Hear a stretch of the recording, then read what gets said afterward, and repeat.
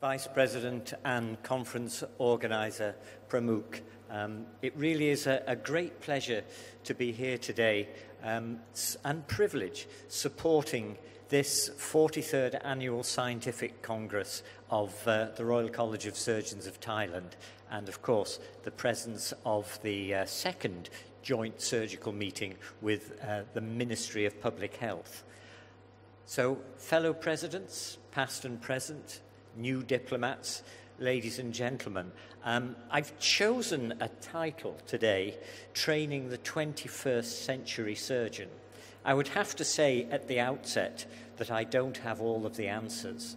But one of the things that intrigues me is that much of what we have heard from the Deputy Minister has striking parallels with the arguments that I will try to develop as to how we might go forward to train surgeons in the next decade or so.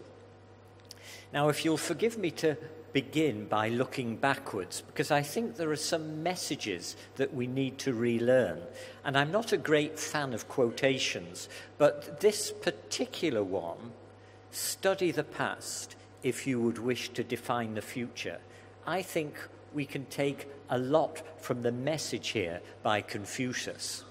And I would like to begin by talking about the past, then to say a little bit about the present, and then hopefully to concentrate on the future.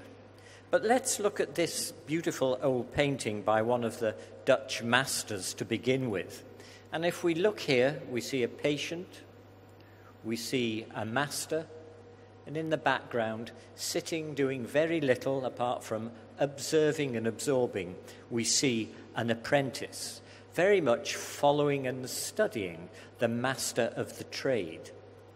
Fast forward to my training, and I probably went through an apprenticeship like many of the senior players in this room today. And just to concentrate on a few of the aspects, a few of the advantages of being an apprentice under this system. It was one-to-one tutelage. You had a good role model. And if your mentor and tutor and trainer was capable, he would match the load with your capacity. So you weren't overloaded, you weren't underloaded. It was just set right. And there were further advantages too.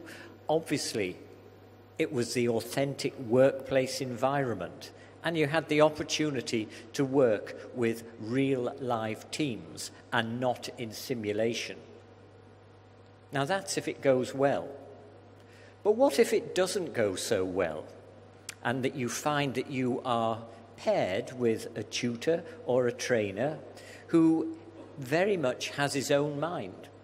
It might be pretty hit and miss. You might be faced with one man's approach, which might not be yours, and the rigor of the assessment in his hands or her hands might not be quite what you would expect. So there were advantages and disadvantages to the apprenticeship model.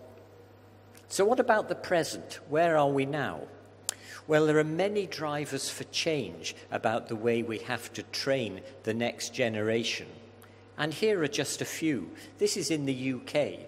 The number of training hours, the number of working hours, have been reduced from 120 hours per week, which we were exposed to, down to 48 hours a week.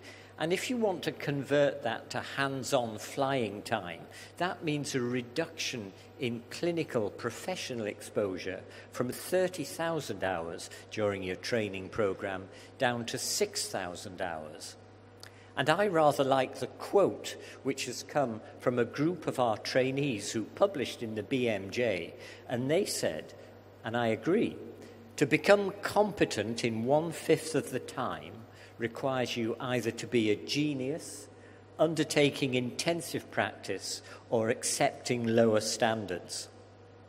And here's another problem. This is the growth of medical knowledge over the last 120, 150 years, and it has an exponential growth.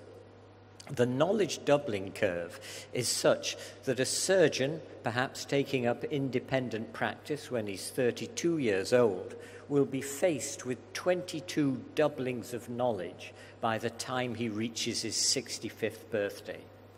How are we going to keep him or her up to date? And here's another thing. This is the accrued data from the ISCP in the UK, the Intercollegiate Surgical Curriculum Programme, looking at logbook experience, consolidated logbooks for appendicectomy for 2,000 surgical core trainees. That's early years surgical training. And if you look at their experience, you'll see that perhaps the mean is that they've performed 1. They've assisted 6, and they've been supervised in 6 procedures. A frighteningly small number of operations when we consider what we might have been exposed to. And before you blame that on the reduction in hours, I'm intrigued by this report from a group of fellowship program directors from the USA who've looked at the skills and competence, in inverted commas, of the general surgery residents at the end of their program. And they feel that perhaps a fifth are not ready for the operating room, a third lack a sense of patient ownership, and a third are not able to perform cholecystectomy independently. So clearly there are other issues afoot. And these are some of the extra challenges that we all face. Patients are in for a very much reduced length of time. So a given trainee will only get a surgical snapshot, perhaps, of a particular patient's pathway, especially if he's working a very tight on-call system or work hour pattern, so he might only see the patient at one stage of the career. Patients are also managed very much algorithmically. There's a flow of a patient's management that a young surgeon in training doesn't get a chance to really influence. It's preset for him. And then, of course, all of us are faced with the need to keep pace with technology. And there are particular problems around that, and I think we have heard already today about the potential of the generation gap interfering with how we train the next generation.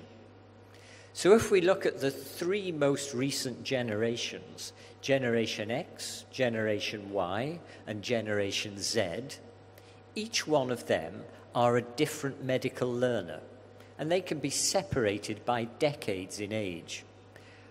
Currently, we have digital natives. All of our trainees have known digital application since they went to school or to medical school.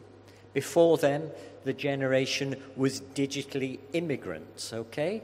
So they had learnt the techniques of digital technology during their education. And of course, they are all being trained by people like me who could be considered digitally naive, because I still have had some trouble getting to grips with the latest technology. And it's very interesting if you compare these generations in the workplace. Millennials are Generation Y or Generation Z. Then we've got Generation X. Then we've got baby boomers, born before 1963. And then you've got me somewhere over here, well off the scale. But if you look at the difference between these generations in the workplace, as you might expect, the earlier generation are not particularly tech-savvy. The latest generations are highly tech-savvy. And there is a considerable difference in the approach of the various generation to collaboration with their colleagues. So we have to take all of these considerations into account. And then if we look at the learning in comparison, the traditional learning is the sort of learning that I would have been exposed to, And this is the evolving learning patterns. And there probably isn't time to go through all of these in great detail, but I would just suggest to you that some of the differences are that the current and next generation of training is very much going to be led by the trainees themselves and not by ourselves. They will be looking to use multiple sources rather than the textbook that I might have used, and we can talk about that in a moment or two. And then, of course, as we've heard from the Deputy Minister, there is the slide across from outcome-based assessment to competency-based assessment.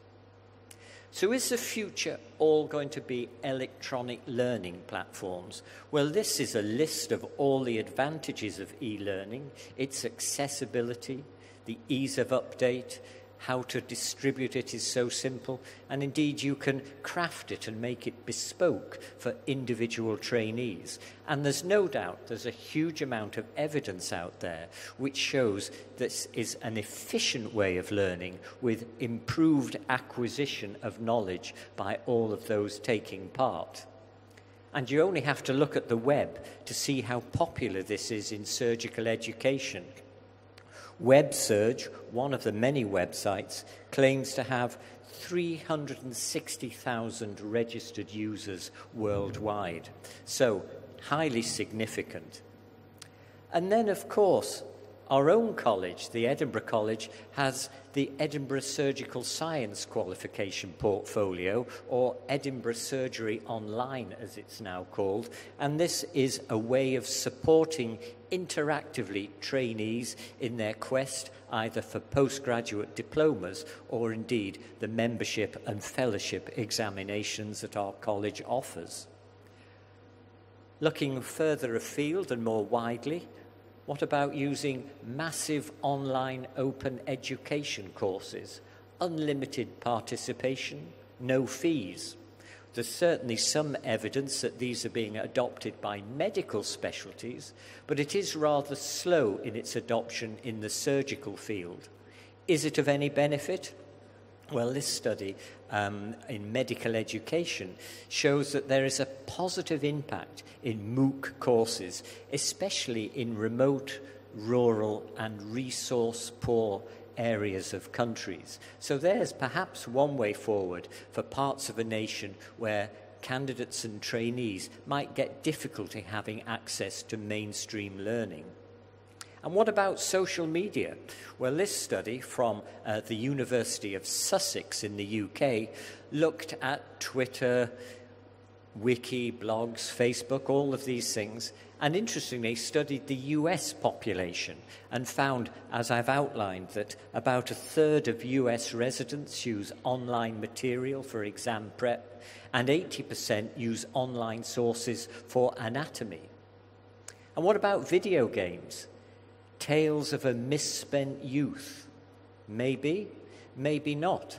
There's some evidence to show that gamers, habitual gamers, make less errors and have faster acquisition when they learn laparoscopic skills or endoscopic skills.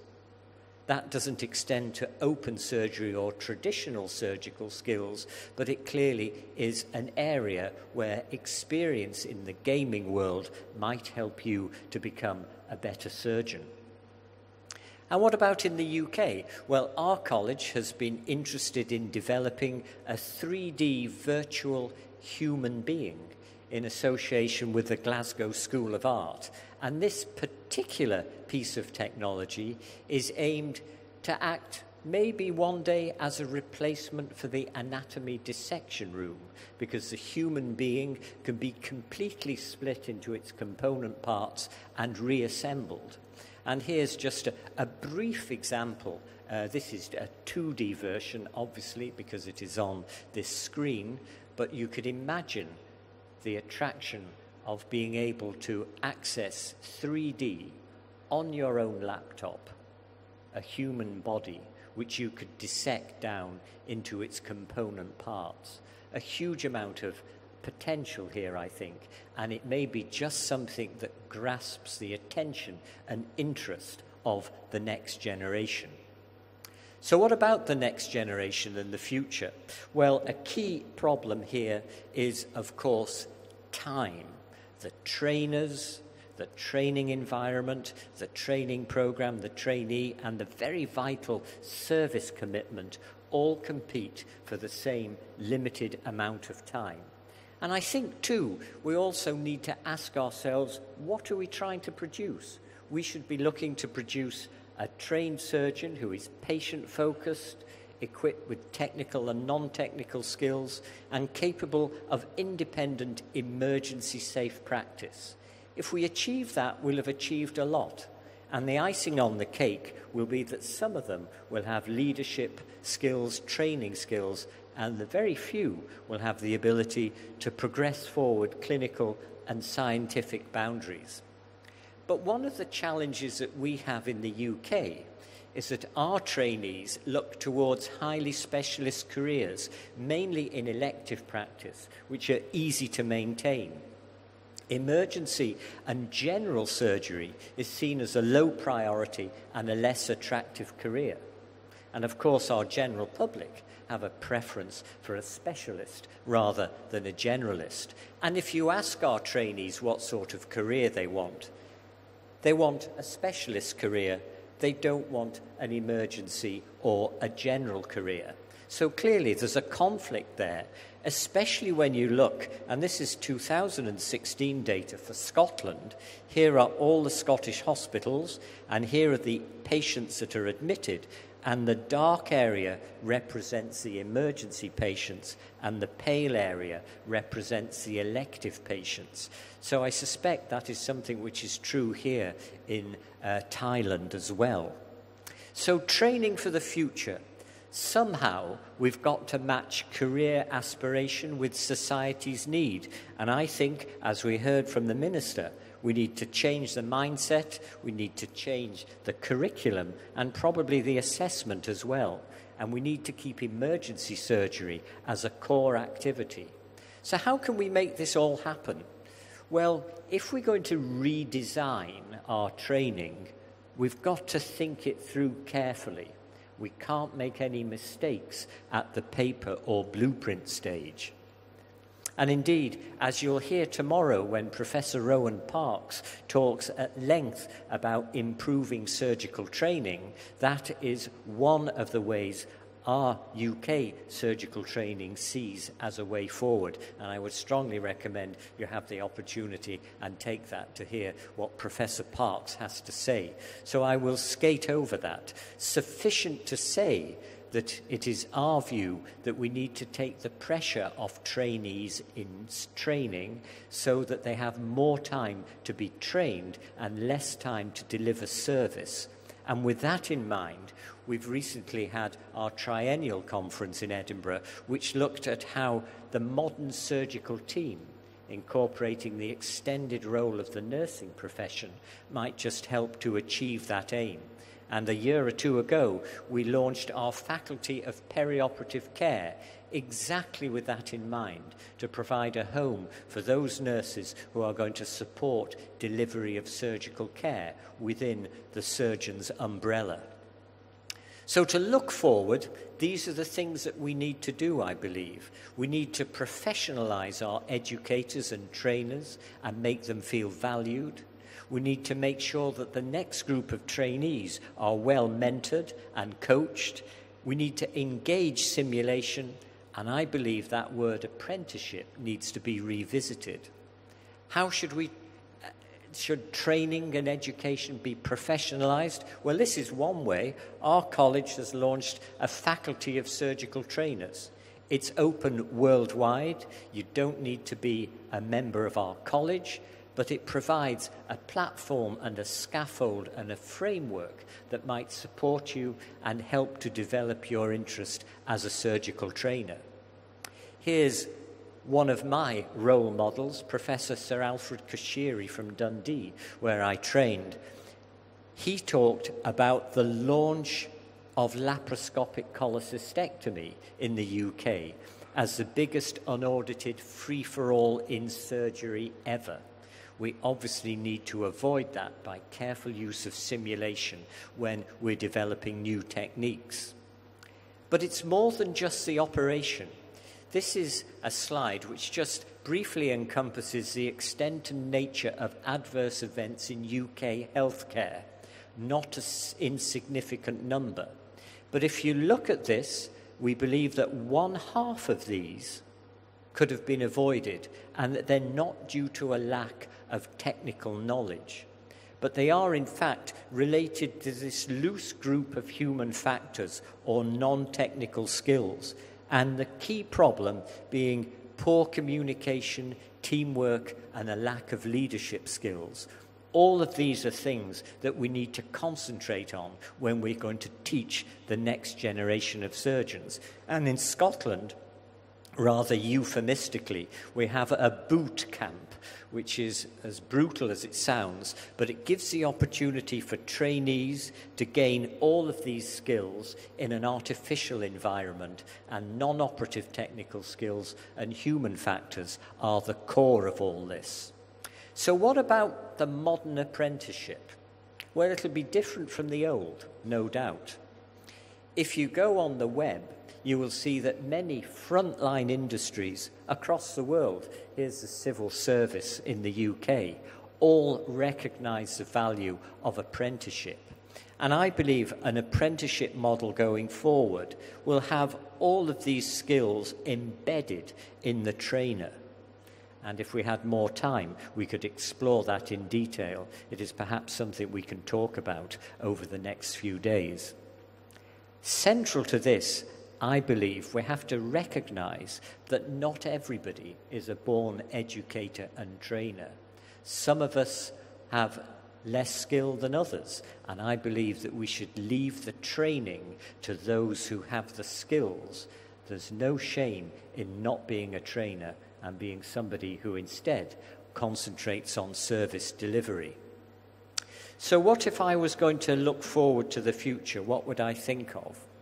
Well, I think we need to have flexibility built in to our next generation of trainees so they can take on board innovation and changes in patients' need. I think training and educational modules should be freely available and delivered to doctors at any stage of their career as and when necessary. And we need to move away from the concept that you are a fully trained doctor at the end of training. You are, in fact, just embarking on lifetime learning. So these are the things that I think will change.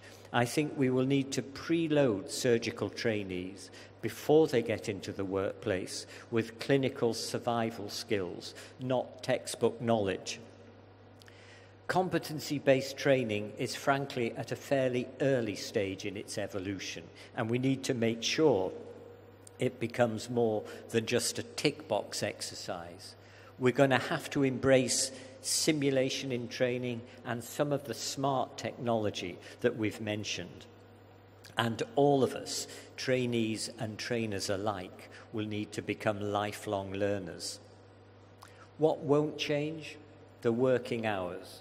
We will always have to work, I believe, within the constraints of the working times set by our various governments.